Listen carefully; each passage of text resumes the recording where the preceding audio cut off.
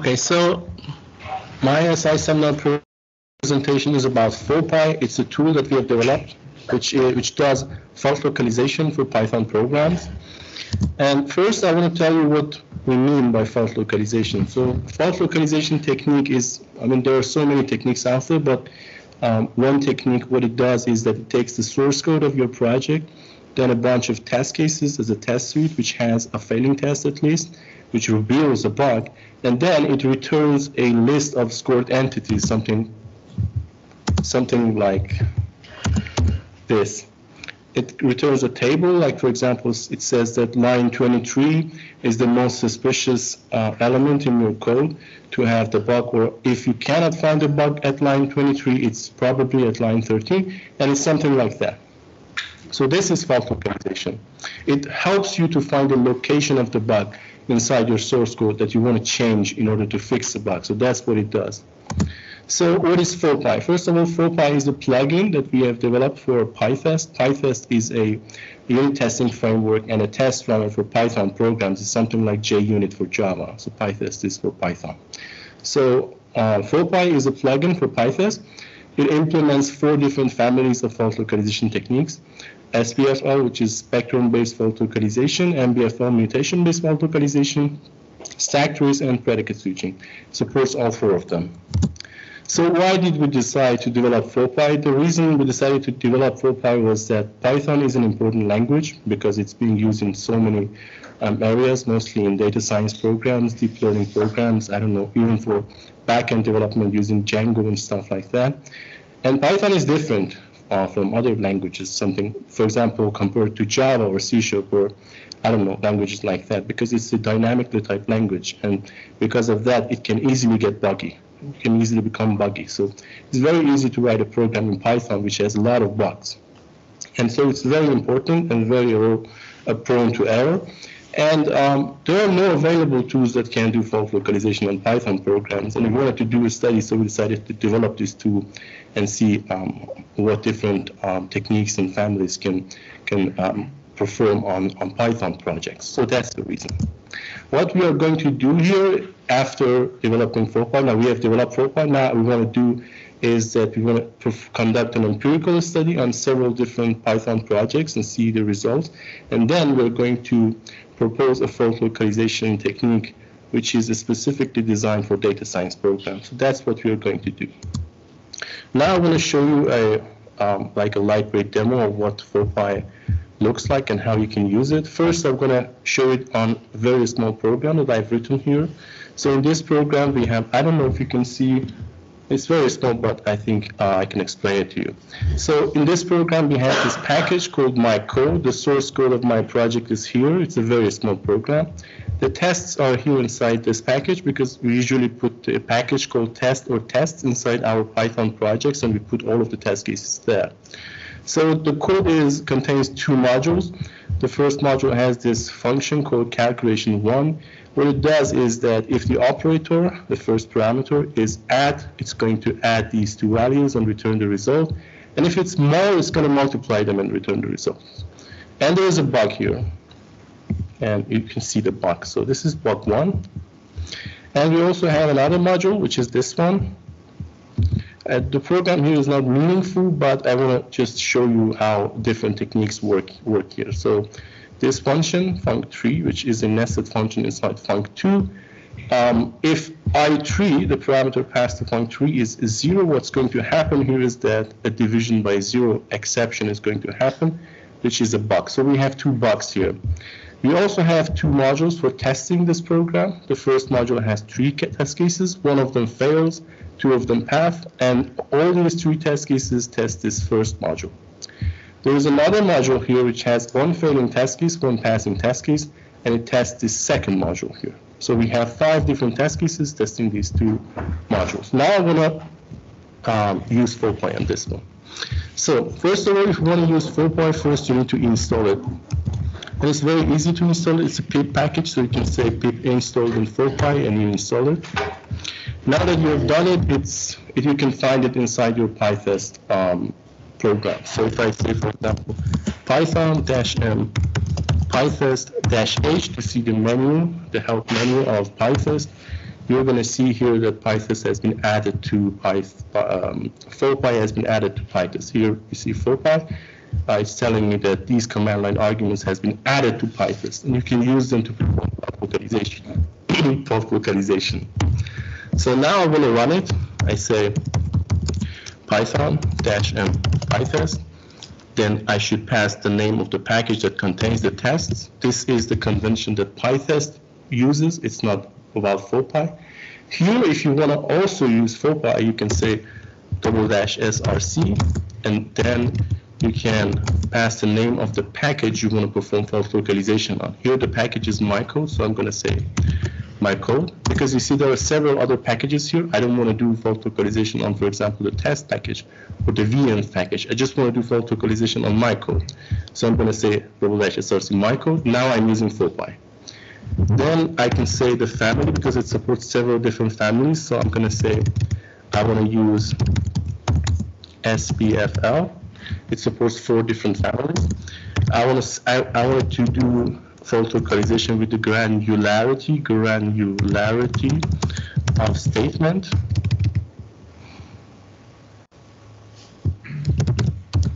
Because it supports 2 different granularities, statement and function.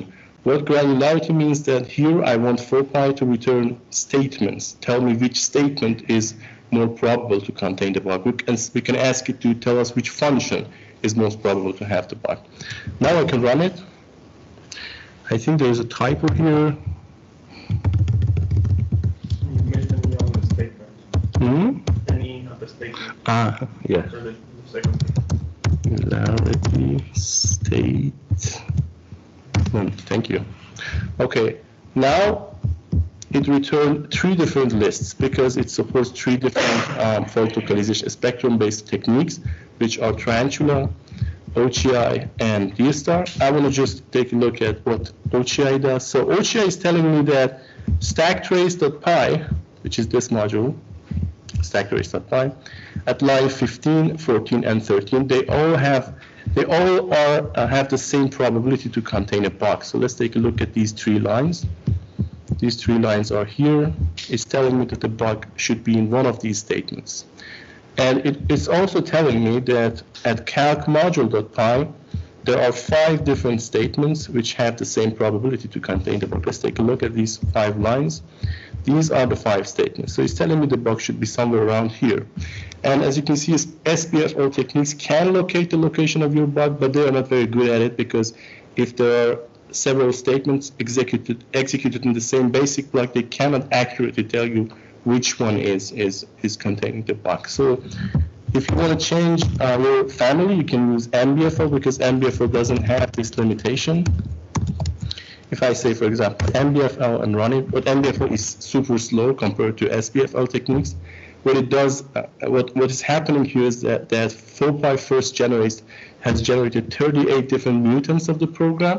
Now it's trying to kill every single one of them to be able to calculate the suspiciousness scores of different statements inside your program. Now it's trying to kill them. It has been able to do that. So now it has returned 2 different lists, one for Muse, one for metal axis, which are 2 different mutation-based fault localization techniques that are in the literature. FauxPy supports both of them. So let's take a look at what Muse has to say. Muse is telling me that stacktrace line 15 contains the bug. So it's here, line 15. It's correct, and it's not telling me anything about these 2 lines, because MBFL is very good at locating bugs that are inside the same basic block. You see, several statements, one after the other. It tells you exactly which statement has the bug. It's also telling me that in calc module.py line 6, this one is probably containing the bug. Let's take a look. Yes, this one is also correct, so it has been able to find it. So FauxPy supports 2 more different families, which are predicate switching and stacktrace. I'm not going to run them and explain them. Maybe I can run them, but I'm not going to get into them because it takes a lot of time. I don't have time. Also, predicate switching. Predicate switching is a bit slower than mutation-based fault localization, but it also supports that. So this is what FauxPy does. I wanted to first use a very simple program to explain to you the difference between these techniques, but now I want to run it because we developed FauxPy to be able to run on real projects. So I want to run it on a real project, which is Cookie Cutter. The project is here. So this is cookie cutter. The tests are here inside this package called tests. The source code is here in cookie cutter. Now I want to show you what the bug looks like here in this program. There's one bug in this program.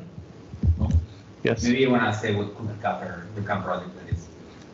Cookie cutter is a project that you can use to generate like templates for your projects.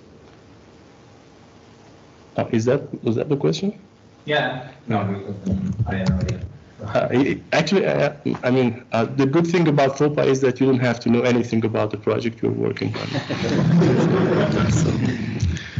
Okay, so now I want to show you the bug here. Okay, so this is the bug. I hope you can see it. Okay, I can maximize it. So this is the bug. As you can see here, the bug is here. The fix is here. This is the fix, this is the bug. The bug is at line 85 in function generate context in module generate py. Let's see if FauxPy can find it. So what I'm going to do is that I use FauxPy in this project. I'm going to say python -m pytest tests, the name of the test suite. Then I'm going to say /src cookie cutter /family SBFL /granularity statement. I hope it's correct. Okay. Now it's going to run all of the tests and try to compute the suspiciousness scores for different statements in your program,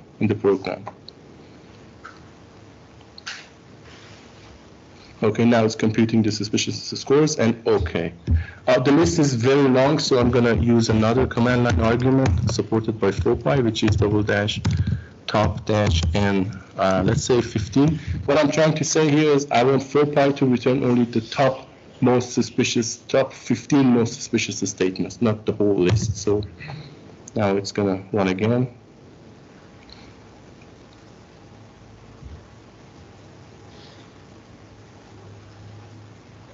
Okay, so running all of the tests to collect the spectra of the execution, the program spectra. Now it's computing the suspiciousness scores. It should return 3 lists for OCI, DStar, and Tarantula. Let's take a look at what OCI has returned. OCI is telling me that generate.py has a bug at line 87. This one is the most suspicious one. Line 87, incorrect. So it's not correct, but it's very close to the location of the bug. It has done something good. But these 3 other rows, it's more interesting. See, it says there are 3 different statements with the same suspiciousness scores, and these statements are 85, 84, 82. So it's telling me that if you cannot find the bug at line 87, it should be somewhere here, here, or here, which is correct. So it has been able to locate the bug. So what it means that if the developer is trying to use FauxPy here, they have to go through 4 different statements to find the bug, which is really good. I mean, for up to 5 statements is good. So we can also run FauxPy. Now that we have time, I can run it using a different granularity. For example, I can use function. This time I'm asking FauxPy not to return the statements and their suspiciousness scores. I'm asking it to return the functions and their suspiciousness score. Which function has the bug? So it's again running the tests and calculating the suspiciousness scores. Now it's telling me that in generate.py, generate context line 70 until 111, this one has the bug. So generate.py, function generate context, yes, it's correct. It has found the function that has this bug. And it also supports something like, for example, other techniques, like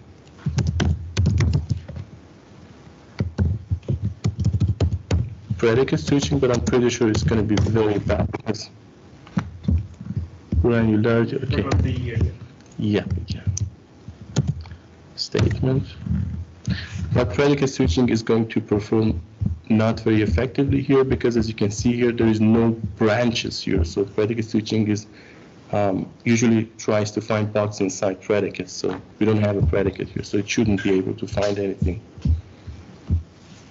And it's super slow because predicate switching, what it does is that when you ask FauxPy to use predicate switching, it generates several instances of your program, and it tries to change the state of every evaluation inside your code into at runtime, and it takes a lot of time. So.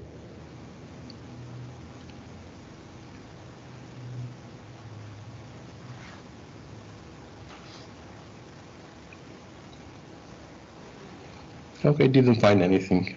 Okay, so yeah, that's it. That's what the tool is about. Thank you very much for your attention and your presence.